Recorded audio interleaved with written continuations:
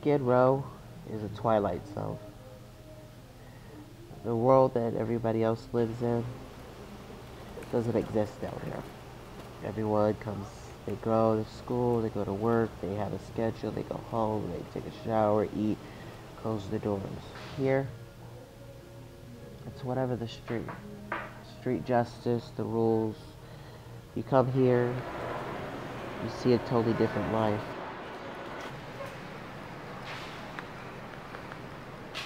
So Lamp is an organization that works primarily with the homeless population, many of whom have severe and persistent mental illnesses. So a lot of what Lamp does is stuff related to housing services, but they do a whole bunch of other programs, whether it's mental health services, art and music.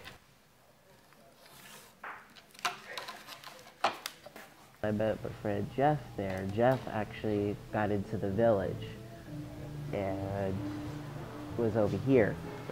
He kept trying to show me a piece of work he did.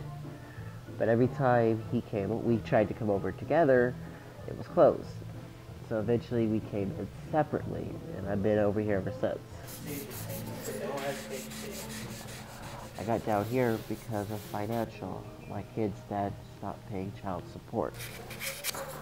I sent my kids to another state to live with family. Stayed with my biological mom, but she's a crackhead. Her husband decided to lay hands on me and get into a fight, so when I went to beat his ass, she decided to stick up dick over blood. So now my mother is no longer considered my mother and no longer family.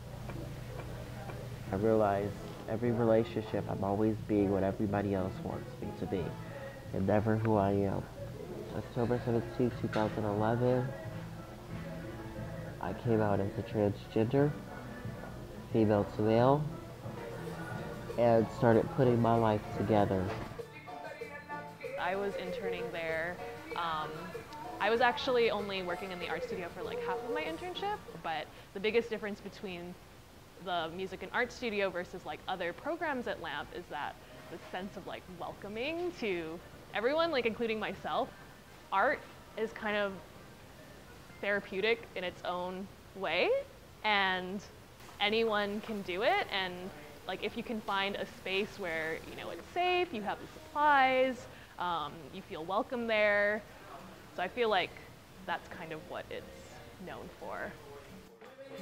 I'll always paint, I'll always draw, I'll always find my patchwork quilt of something. This is what I do because I enjoy it. I'm glad that there's a place to have it. It's like you step inside of here, you're not on Skid Row. You know outside the door all the craziness is, but in here, the one place you get to relax.